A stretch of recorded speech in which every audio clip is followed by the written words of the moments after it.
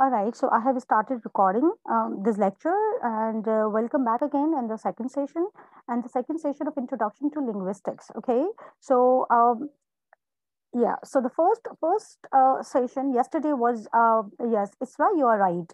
I asked you that do you remember what we did yesterday? Last sorry, in the last session, what we studied. So in the last class, we studied about language. I shared a couple of definitions by linguists of different times that what they think language is, and as well as we studied about the characteristics of language. Rumesa is sharing that language is a set of finite and infinite sentences. Excellent. And that was a definition given by Noam Chomsky. And, in the previous class, we talked about it, we discussed about it. I'm very happy that and please, sometimes if you don't understand in the class, during online class, please go back and listen to the lecture again because I'm putting these lectures, I'm recording them and I'm putting them on YouTube so that you can anytime if you have any confusion you can go back and listen. Okay, so someone is saying that she or he can't hear me. I want to know from you, please write here that is my if my voice is audible to all of you and it is clear so that I can continue.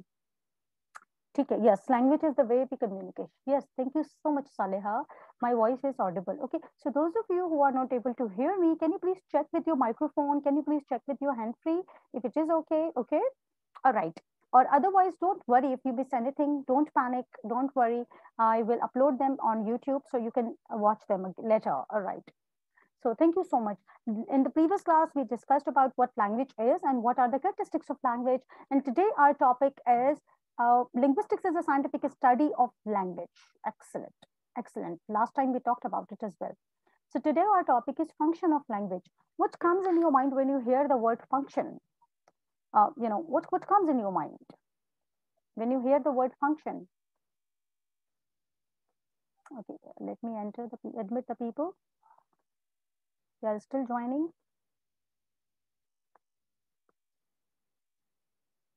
Okay, the use of language. Okay, excellent. Thank you so much. Okay. And I also want to take this opportunity to explain you that in Introduction to Linguistics, I will give you in your examination, you will be given, questions, 3 questions or maybe 4 questions to write the answers. Okay. So in each class, we discuss one question. Last time, for example, whatever I taught you last time, I can give you a question in examination that what is language? Write a few definitions by linguists, renowned linguists in the history, and also write out the characteristics of language. Okay, so this was one question जो कि मैं आपको paper में दे सकती हूँ. तो अब आपने क्या करना है कि this PowerPoint presentation is with you. Okay, if you want to study deeper, you definitely I may be sharing some notes with you, some links with you, some PDF files with you. Okay, maybe on Sunday, so that you can prepare your questions and answers from this. So I will also tell you कि exams में हम कैसे इस चीज को करेंगे, क्योंकि linguistics जो है फाउंडेशन ऑफ इंग्लिश का पेपर और जो लिंग्विस्टिक्स का पेपर होगा वो दोनों थोड़े से डिफरेंट होंगे. ठीक है, आपको जो फाउंडेशन ऑफ इंग्लिश का पेपर होगा स्टूडेंट्स, वो हो सकता है कि मैं आपको एक्सरसाइजेस दूं because I am teaching you grammar. Okay, I am teaching you mechanics of language. Mechanics of language का मतलब ये है कि हम रूल्स को पढ़ रहे हैं. So do you know that हमने प्रीवियस क्लास में आज in foundation of English mein, what I did, I just shared and we did one exercise, online exercise. Okay, that there was a blank and there was some slash and some words, and you were asked to complete the sentence by using the correct form of the word and the correct tense. So this was one example, this was one of the examples. Okay, so I will give you a grammar questions. Okay, okay, Shazmin. Okay, you can write your confusion. I will try to address it. So, जो foundation of English का आपका paper होगा वो grammar से related होगा. I will also teach you reading skills and as well as writing skills. तो उसमें आपके रीडिंग्स भी होंगे, उसमें आपके राइटिंग भी आएंगे. मैं आपको कोई टॉपिक दूंगी जिसमें आपको लिखना होगा. ठीक है, तो वो जैसे जैसे हम आगे बढ़ते जाएंगे, I will explain you. कि आपका पेपर का पैटर्न कैसा होगा, राइट? बट जो आपका इंट्रोडक्शन टू लिंग्विस्टिक्स है, इंट्रोडक्शन टू लिंग्विस्टिक्स का पेपर जो होगा, it will not be exercise based, it will not be objective may be, okay? कुछ आपके 10 या 12 या 15 ऑब्जेक्टिव्स होंगे, जो कि मैं आपसे शेयर करूंगी, एक लिस्ट ऑफ एमसीक्यूज, ओके? और हो सकता है कि आपको दो मिड टर्म में you will be required to right 2 questions and their answers, or 3 questions and their answers, okay? Because your midterm will be of 50 marks. And then your terminal examination, जो final आपका exam होगा, that will be also 50 marks. तो जिसमें से may be आपको 4 questions करने होंगे, 10 MCQs होंगे. तो हम जो फंक्शनल फाउंडेशन ऑफ इंग्लिश करेंगे वो क्वेश्चन बाय क्वेश्चन करेंगे, okay? So in the last class, in the last lecture, we completed one topic that was about what is language and characteristics of language. और ये एक सवाल बनता है आपका जो एग्जाम में आएगा. Today we are going to study another topic, that is function of language, और function of language आपका दूसरा सवाल होगा. So maybe in exam I can give you a question like, all right, everyone. So we were discussing about what kind of questions I will be giving you in the examination. So today we have the topic that is function of language. Okay. So when we talk about language, as we discussed in the previous class, we talked about the characteristics of language. Okay. So language, a system of conventional spoken or manual or written symbols by means of which human beings, as members of a social group and participants in its culture, express themselves. The function of language include communication, expression, to identify, play, imaginative expression, and emotional release. Okay, so let's talk about the functions of language that we have to look at this screen. That we will be discussing about the function of language, which are mainly two. We divide them into 2 categories: micro functions and macro functions. Micro functions more important because I will be giving you questions from this, and macro functions we will touch upon it as well. But the most important is micro function. So let's begin. What is the first function? Okay, so the first function is physiological function. Whenever we talk about a language, okay, so what is the physiological function of language? That this is releasing your physical and nervous energy and express your emotions. I mean, emotive and expressive function means that language is not only a means of communication, but it also functions and helps us to express our feelings and emotions. Just take an example, is that whenever you are watching TV and your cricket match, all right, sometimes when your favorite player hits a sixer, what do? Suddenly you will start shouting, you will start praising, you will start appreciating, all right, knowing the fact that the sports person doesn't listen to you. Similarly, you see that the match is in the critical situation, and the Pakistan, imagine that Pakistan is now in trouble, then Pakistan has to win the match, and then there is a player at the crease, all right? So what happens? You start suggesting that player that do this and don't do this, all right? Knowing the fact that the sports person cannot listen to you, okay? So this is what you are actually doing. You are expressing, you are venting out your expressions, you are venting out your anger. In life it happens that you may have different feelings, you may experience different feelings. Sometimes maybe you are in fear, sometimes you want to show affection, sometimes you are involuntary verbal reactions. Involuntary verbal reaction means that out of control. I mean, you cannot control it, all right? And how do you express them? You express them with the help of a language. Curse words, I mean, something bad happens, and when we are very angry, and then you utter some curse words, some bad words on purpose, or maybe just randomly, okay? So this is the physiological function of language. And fans of sport, any sports, whether you talk about cricket, you talk about football, any games that you are watching, you become so excited, you want to vent out your energy, you want to vent out your expressions, all right? That even though that the sportsman there, the other side of the camera on television, you are watching it, but nobody can see you and listen to you, still you want to express your feelings and emotions. That is the physiological function of language. Okay, so now what is the next? It is phatic function. Phatic function, you can clearly see that it is sociability. Okay, man is a social animal. We live in society. We interact with people. So what happens, what are our formal greetings and goodbye manners, and the system that we have and that we follow in our culture. All right. So when you are meeting people, what do you say? Hello, how are you? Okay. And what comes out, like if somebody asks you how are you, suddenly without thinking, because this is so beautifully embedded in your brain since childhood. You have been observing it so much around you that suddenly, whether even if you are not well, suddenly the expression will come out, I am fine. Okay. Why does it happen? This is the fatigue function. This is sociability. When you are meeting people, hello, how are you? I'm fine. Okay. And then when you are leaving, saying goodbye remarks, goodbye, it was nice meeting you, pleasure meeting you. Okay. So this is the fatigue function of language. And the use of phrases such as nice day today and how do you do is characterized by the lack of any informative content, and it is intended to link people and make the coexistence peaceful and pleasant. You see, so these are, the formal greetings, the formal ways that how we greet people, how we talk with people, because this builds on our interaction, this builds on our mannerism that we follow when we are meeting people, when we are greeting people in our society. Okay. So the fatigue function is the use of language is characterized mainly by speech as it is clearly written. Achha, and it's not only in spoken but in written as well. When you are writing letters to your principal, when you are writing any official letters, so we begin, what is the opening, the dear sir, dear madam, and what is the ending, yours faithfully, yours sincerely. Okay. So this is we use for the social interaction. The fatigue function is used for the social interactions.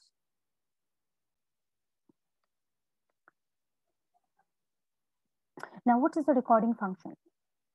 Okay, so the recording function denotes using language to make a durable record of things that ought to be remembered. Okay. Imagine that, when we talk about English language, okay, you have a subject that is history of English literature. When you study history of English literature, when you study history of English language, how do you know that what happened hundreds of years ago, thousands of years ago, all right? And even in every disciplines, we have literature, we have information, we have we have the cultural and the civilization that have traveled to us.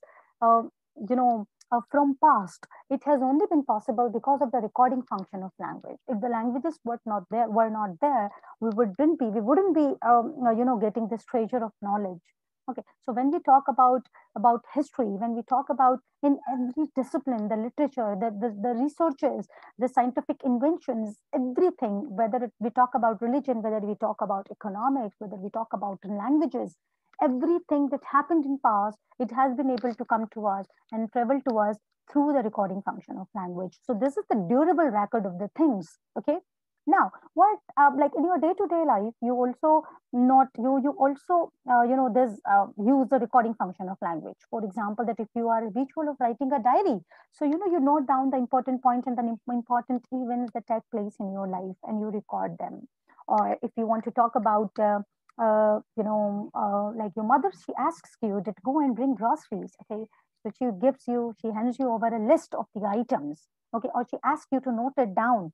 So what are you doing? You are recording it. Okay. So this is the short and the temporary purpose of using the recording function.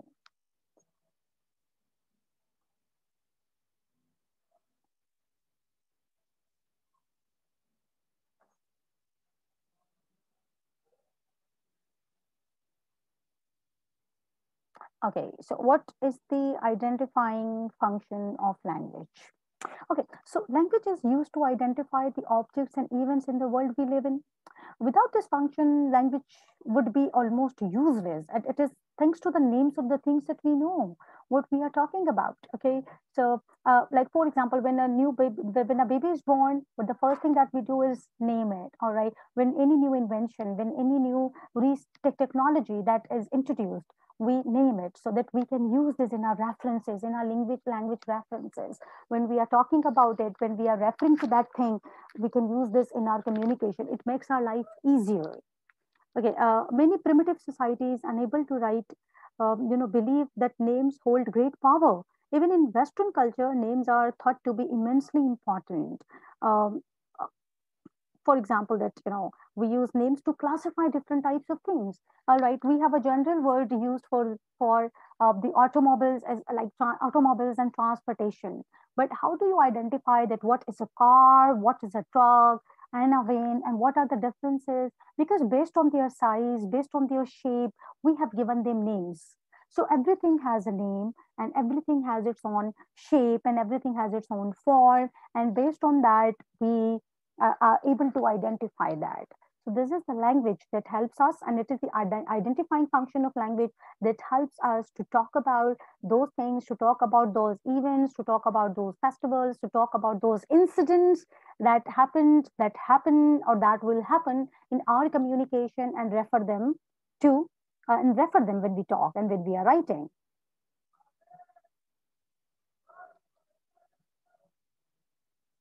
Okay, so what is the reasoning function? Reasoning function is basically a tool or instrument of thought. Okay, do you agree that every invention was is the result of an idea or a thought? All right. One more thing, that in what language do we think? Okay, we think in the language that we speak. We think in the language that we know. So we all think in in a particular language. Okay, and remember one thing, that whatever we do in our life, whatever the actions that we take, the first intimation that we get in our brain. All right, the first thing is the idea. We first think, then we do. We first think, then we speak. We first think, then we write. So this is the reasoning function, as it is written that before we say something, we think, and to do that, we necessarily use language. In most cases, it is extremely difficult to think about anything without any use of words. In fact, it is also difficult not to think for a longer period of time as a human, as human brains work all the time processing information.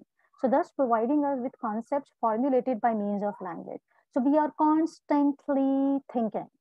Similarly, reasoning function may can be used for the connotation, like we are living in different cultures, so different cultures have the different words and interpretations. They have different beliefs. In some cultures, black culture may be associated with evil or with death or with something bad omen, and while the white color is purity and goodness.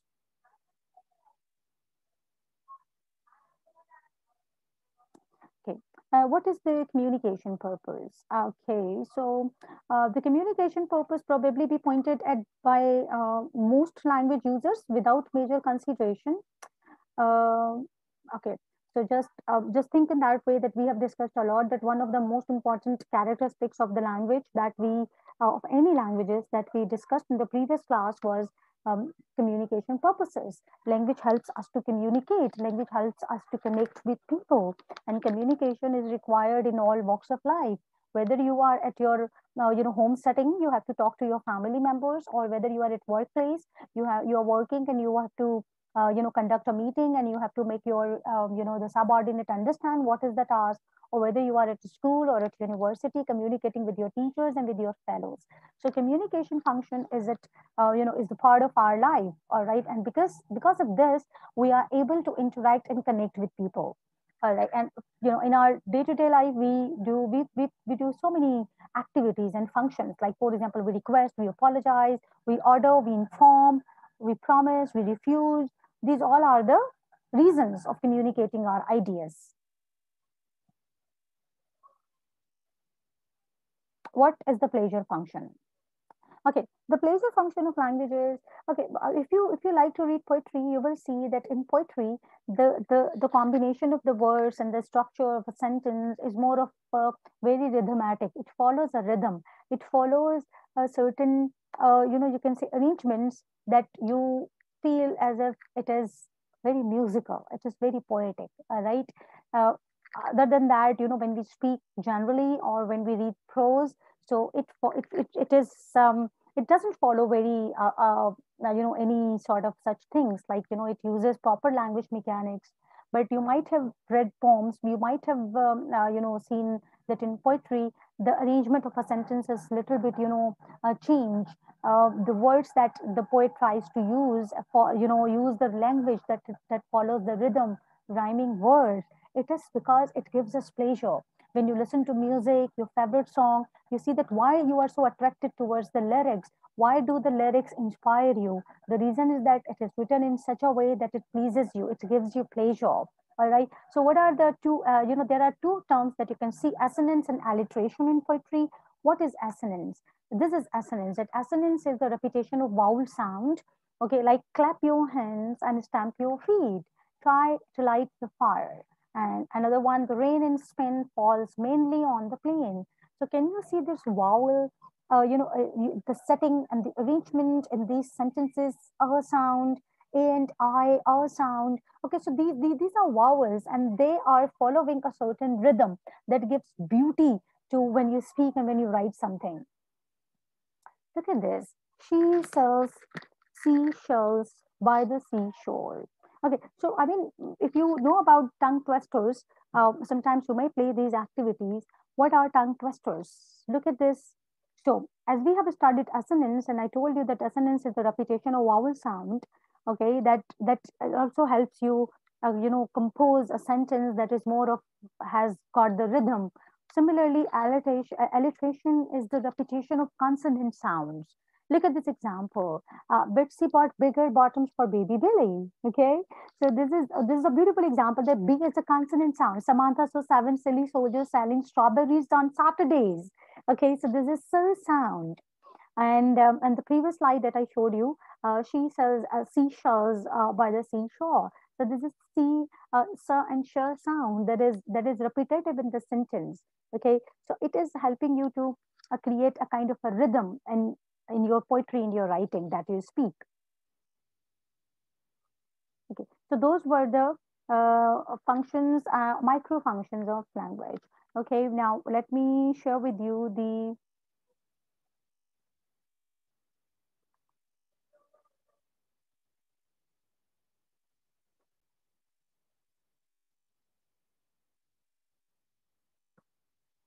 It's all right. So we have studied a function of our language and micro functions of language. Okay, because this is very important, and this is what I will be giving you in examination. So thank you so much.